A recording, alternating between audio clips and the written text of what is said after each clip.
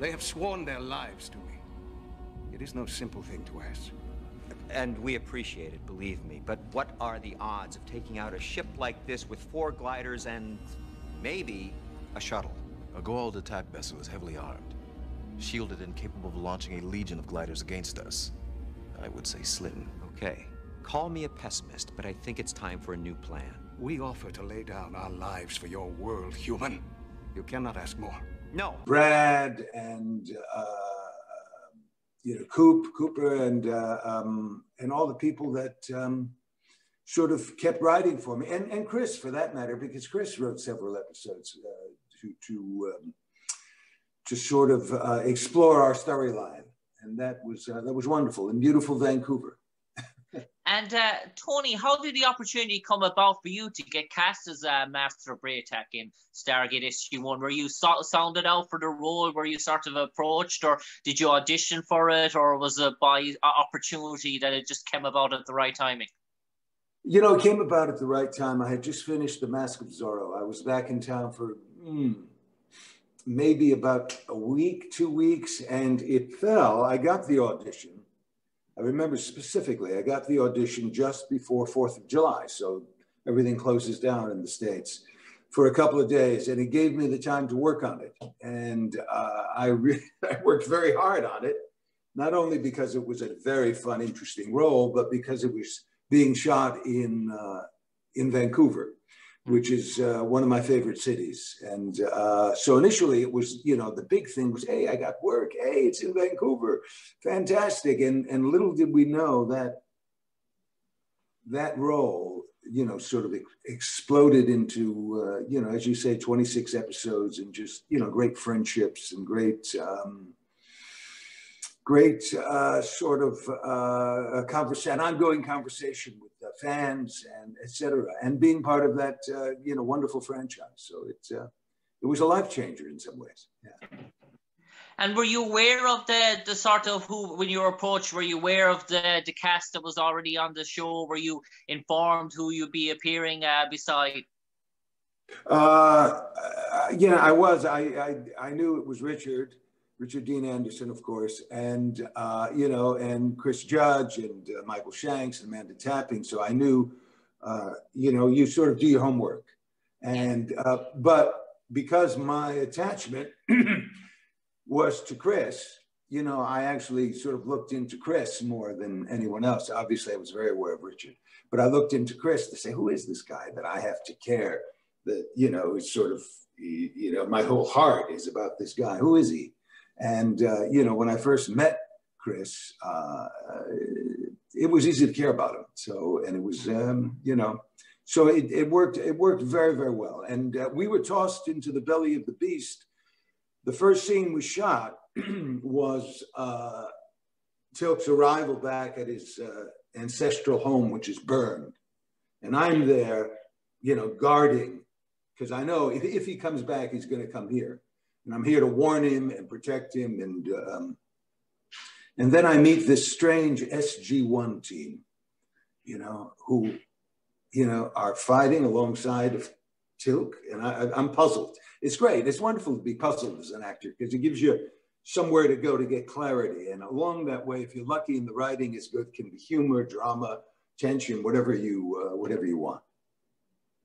And I suppose, Tony, in terms of, you've worked in an awful lot of movies, you've worked in an awful lot of TV series, even before your time in Stargate SG-1. When you arrived on the set there on your sort of first day in terms of shooting, were you sort of taken back by the sheer scale of the production, about the sheer expense, no stone or left unturned that they did in terms of the sets? The sheer scale of the sort of project, and did you've been around sort of good projects, did you get a feeling from your first day that, yeah, this is a show that's going to run for a number of seasons? Well, yeah, certainly it was a show that they cared about, and money, they did have money, and they had wonderful effects. And, you know, particularly as an actor, when all of a sudden you get to wear the mnemonic head, you know, that sort of opens, and, you know, the Zat guns and staff weapons. So I knew I was in good hands. Now, as far as, you never know how long a show is going to run. And I remember specifically, it was maybe in the 4th year, 5th year, it was the episode where Tilkenheier, well, he's saving me by giving me his symbiote, and we're sort of on a beach amidst a massacre. And we shot that in the banks of the river out by the airport. And I remember overhearing a discussion between, various people. Are we coming back for another season? Aren't we? And we were waiting for perfect light. That's, that golden sunset light. And I'm looking, and in the river, the Fraser River, the salmon are running, and they're jumping out. When they're running, they're literally just jumping out of the water, and the sunlight is catching them. And I remember leaning over and saying to Chris, "Don't worry, guys, you're coming back." He said, "Don't worry, trust me, you're coming back." Fine. He said, "What do you know? What do you?" I said, "Well, look, even the salmon are jumping out of the river to get a look at Stargate," and we all cracked up. And when you think about it, now we got 5 additional seasons. That was probably the 5th season, 4 going on 5 or 5 going on 6. And the fact that we did 10 was fantastic. And I suppose, Tony, you were very sort of well-versed sort of an actor. You were a busy sort of schedule. How was it easy sort of to make time each season to appear in Stargate? And were there certain times that you were wanted, that you were tied up in certain sort of projects or movies that you couldn't commit to, and that you had to come back at a later time? Well, that's always a problem, when you have an abundance of riches and all of a sudden you're wanted as an actor in 2 places at the same time.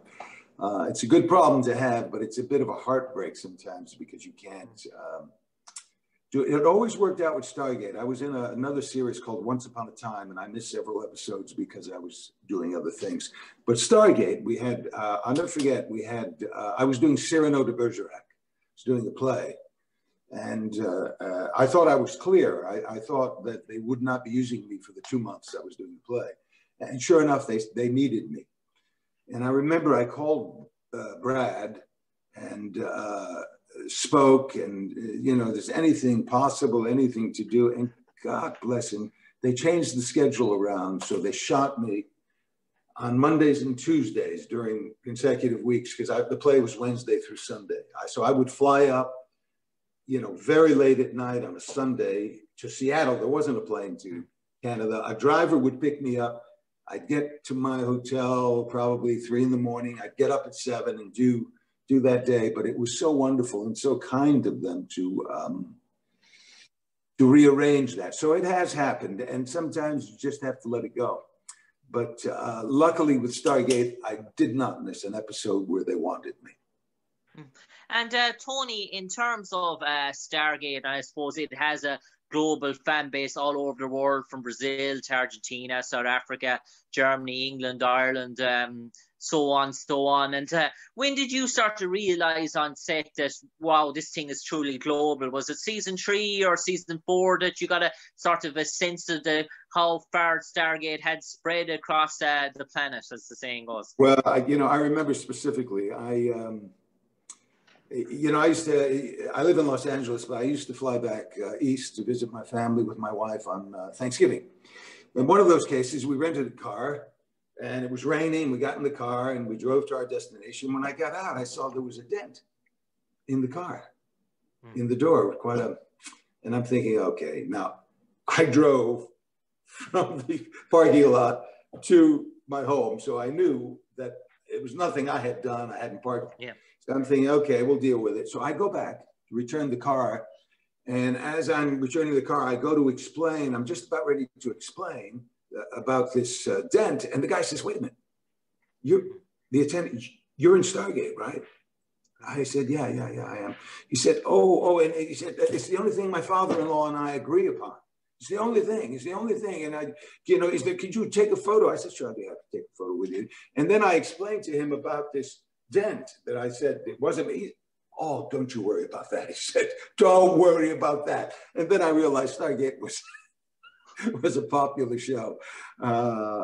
Yeah. Well, what a gift, because you're right. It's all over. I've been lucky because I've, between Stargate, Once Upon a Time, Dexter, it's always interesting. Sometimes I can see a glimmer in people's eyes. And the game I play in my mind is what show are they a fan of? Are they a fan of Stargate? Are they a fan of Once Upon a Time? Or are they a fan of Dexter? They're very different people, you know. So it's fun, and it's